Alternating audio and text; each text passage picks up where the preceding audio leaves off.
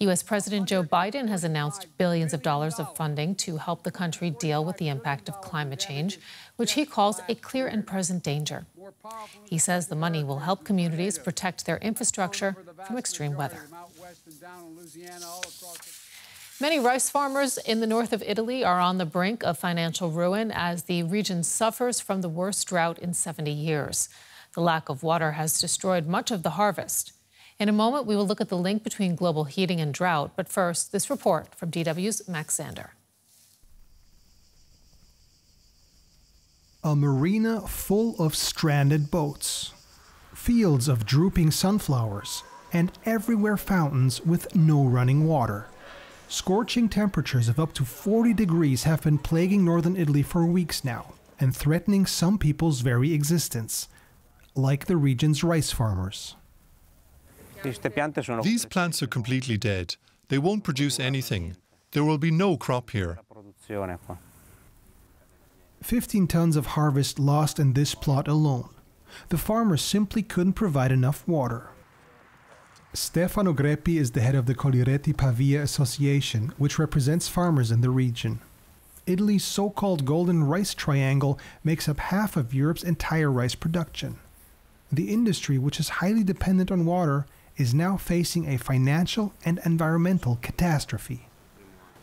To our knowledge, nothing like this has ever happened in the last 70 years. According to the data available, a drought like this has never occurred. Never. Northern Italy depends on the Po River. Its 650 kilometers span the country from west to east. It is a source of life for all around it. But water levels have been dropping continuously over the last few years. So this summer, large parts of Italy's longest river essentially are looking like this. I'm walking on what used to be the Po's riverbed, and if you have a close look here, you can see the bottom is actually covered in what is seashells, right? And this is dramatic for a number of reasons. The people here in the region depend on this water for drinking water purposes, to create energy, and also for agriculture. Areas are now competing for the remaining water. A state of emergency has been declared in many regions. Experts say the situation is likely to occur again, but there are certain precautions that can be taken to alleviate future drought. There is focus on increasing the water storage capacities, meaning storing water in winter in big or small reservoirs. That, of course, depends on rainfall in winter, which has been scarce this year as well. Reducing leaks is another big topic in Italy, both for drinking water and agricultural purposes. The system efficiency is currently around 50%.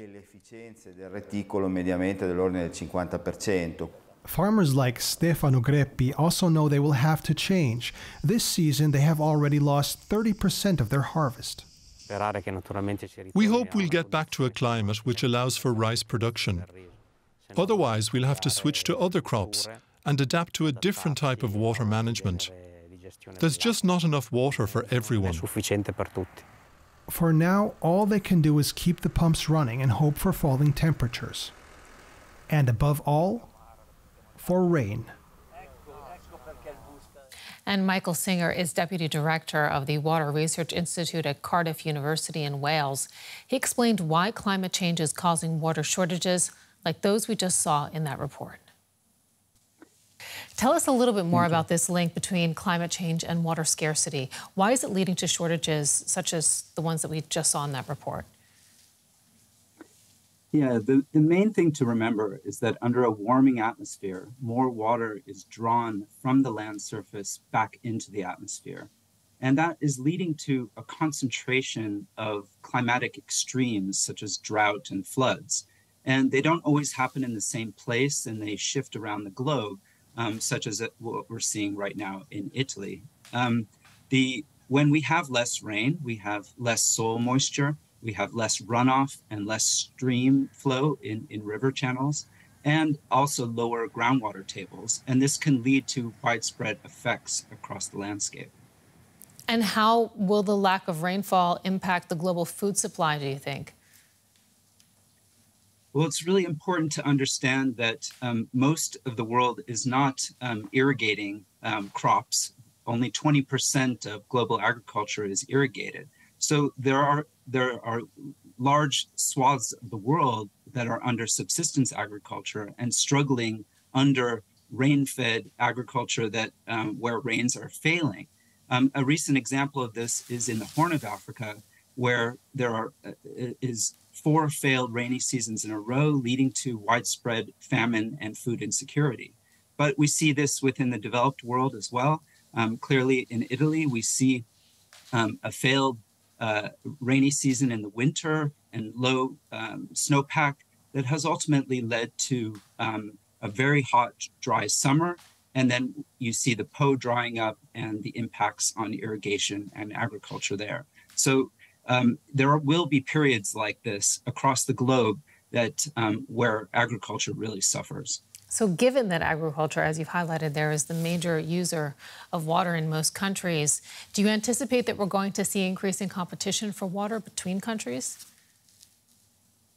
Absolutely. There are already major conflicts and discussions about water in places like Ethiopia, Sudan, and Egypt. There are conflicts between the US and Mexico and other places around the world as well.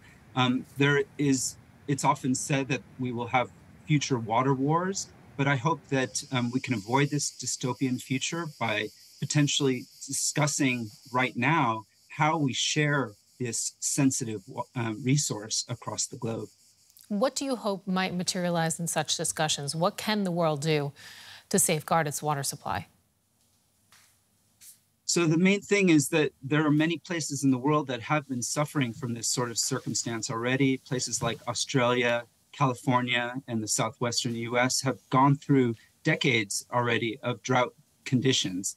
And they've had to make lots of hard choices, imposing restrictions on water use and creating compacts between agricultural, municipal, and societal interests to achieve a better outcome of sharing this precious resource.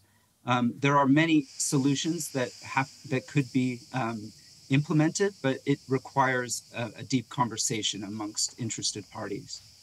Thank you so much, Michael Singer, Deputy Director of the Water Research Institute, Cardiff University in Wales. We appreciate your time.